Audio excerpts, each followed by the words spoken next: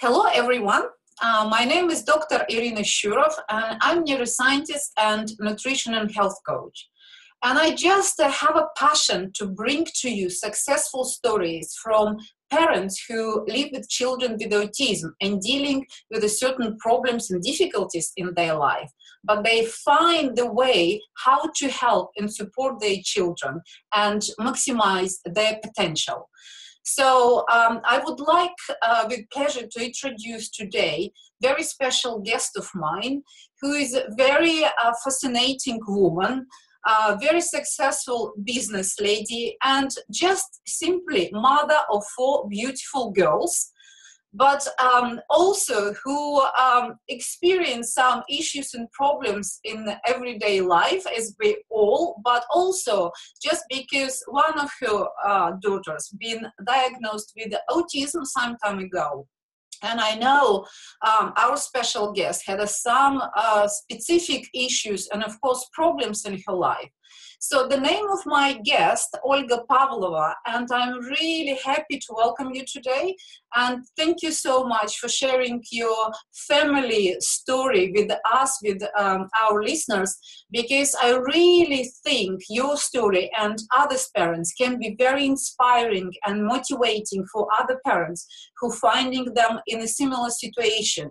So please share with us your story, how it's all started, what did you feel? It's very interesting to know. Thank you, Irina, and hello everyone, and thank you for honoring me and inviting to share my story and to share my experience, and as well hopefully allowing other parents to find hope and find the way that it's possible to have a change and see a change in your child and in your life. And yes, my name is Olga Pavlova, and I'm proud mother of 4 beautiful daughters, and I run my own business from home, and I enjoy what I'm doing, and I enjoy as well being mother, and I'm in loving relationship right now. My experience of becoming mother and as well finding out that one of my daughters is autistic was in a way challenging at some points, and that so challenging that it felt like I couldn't cope. Ola, can you tell us just a little bit more exactly what happened? What did you feel when your daughter Michelle was diagnosed with autism, and how old she was at this point? Yes, the diagnosis didn't come straight away. We couldn't really figure out. She wasn't really sleeping well. She was quite squeamish all the time, banging into doors and not possible to put to sleep and not communicating yet. And it was difficult, just simple things like feeding and putting into a potty and dressing up and going outside for a walk. Everything was challenging. So when finally the diagnosis came along, did it change your perception what you should do? What kind of treatment and support from medical system you had at that point? Almost none. So we were going through about 2 years of pre-diagnosis stages with different experts, and going to one doctor, making brain scan, checking ears, playing with the play therapist, all kind of things. But already there was some points where it was possible that it's autism, and it was already the professionals were starting to give some tools how to play, how to communicate. We started to use Makaton signing, and I know I mentioned to you, but for this interview, she started to talk, only connecting first 2-3 words together around 4.5 years old. Okay, so it was obvious delay in development. Global developmental delay, dyspraxia, and as well not ability to use and understand her body and her body in a space. And so at what stage you really decided to look into sort of more holistic approach to address this situation, and sort of in more sort of a nutritional life changes style, as you just said? What was the sort of last drop? How did you come to that solution? As I said, because I couldn't cope easily, and my partner did at that time left us because he couldn't cope as well.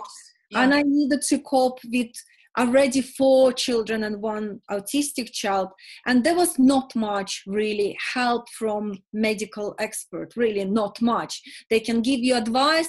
They as well can give you maybe a pill to reduce something, but there is not help, and you need help every day right now. So I started to look and research. You started to help yourself. Yes, I started to look and research online what is available there and what alternatives and how our mind works, how our body works. And I just realized that I need to extract some things and add some things to our diet. And I had a biggest breakthrough when I cut the sugars tremendously. And as well, I added lots of omega-3, 6, 9 sources into our diet, and especially for my daughter Michelle, who needed it at that time. And we had a big breakthrough in about 2-3 months. It was that was the point when she started to talk.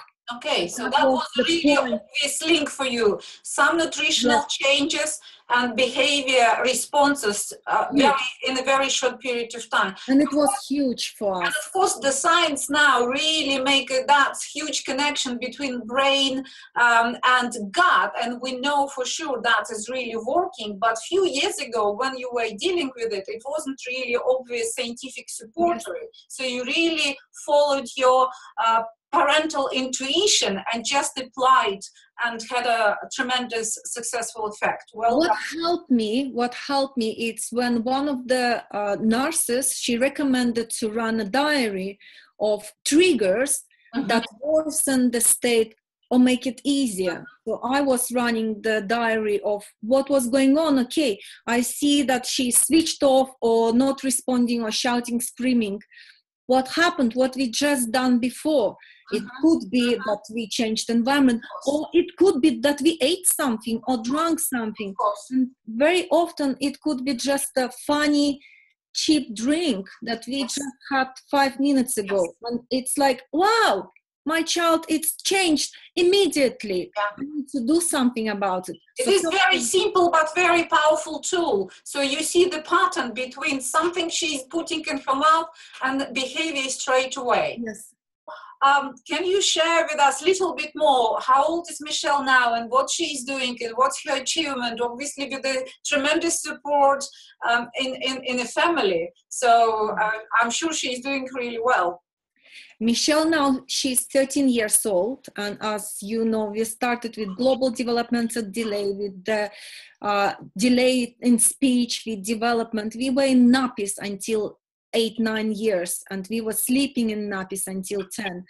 And I was advised, you may hear that I'm double bilingual, and our family was and is bilingual, but I was advised to stick only with one language. But now Michelle, she's 13 years old. She speaks 3 languages. Fantastic. She is at the moment going to mainstream school, and we were going to special school.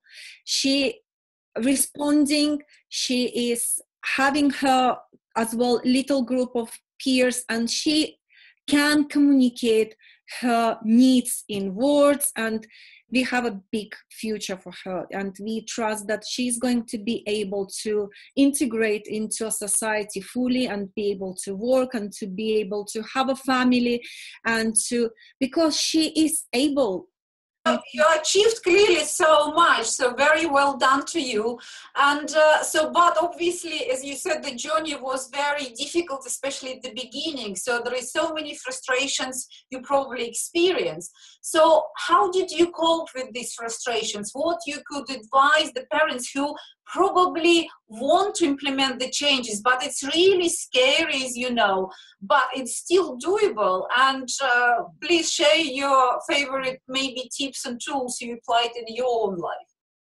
First and foremost, don't try to do it everything by yourself.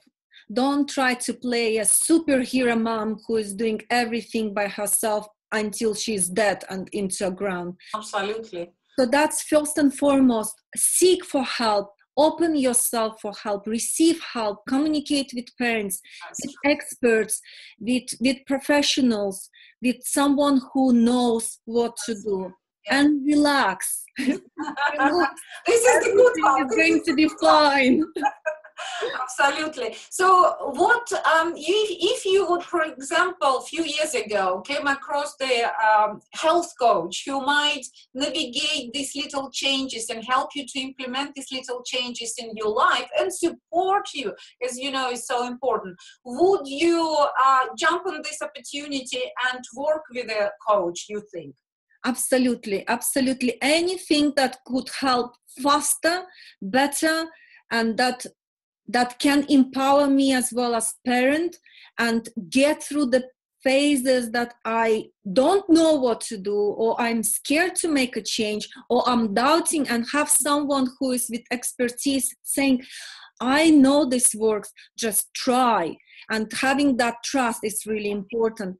And as well, being able maybe to communicate with other parents who went through the same stages as you are going through with the support of professional, I think it's super important. The faster you get over those stages and receive help to you and for your child, the faster you notice those changes, the easier it gets. Absolutely, and it's just absolutely.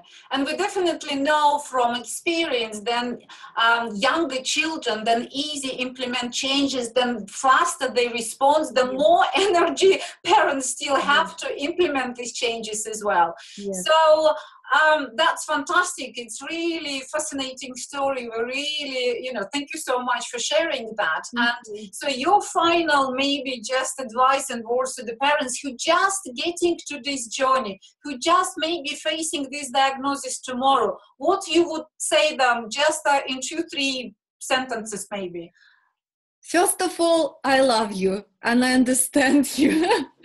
And to really focus on you and your well-being, and as well allowing and accepting that, okay, your child and your family needs help and it's not usual stage for you right now, and have these great expectations for the future to be brighter, to be better, but as well allowing and accepting that how it is right now is just fine, and little step at the time with the experts, with other people who know and they went and they can help you to go through. You can go this journey and enjoy this journey, and that you can as well experience life and joy, and you can experience your child looking into your eyes and hugging you one day and saying, thank you, mommy, and you being proud of what you've done.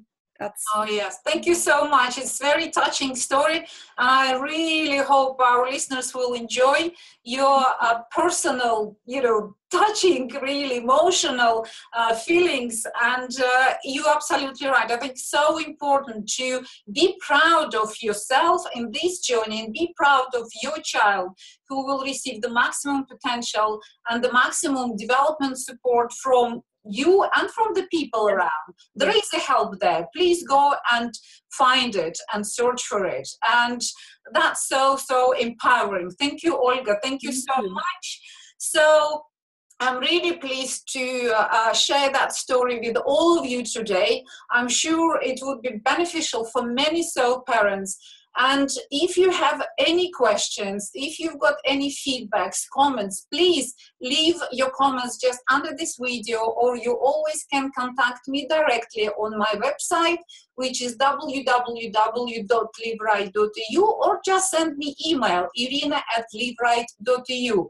I'm really would be happy to hear your comments back. And I will bring more interesting stories to you. This is so empowering. I feel the energy around me. Just go and do something great, and know what?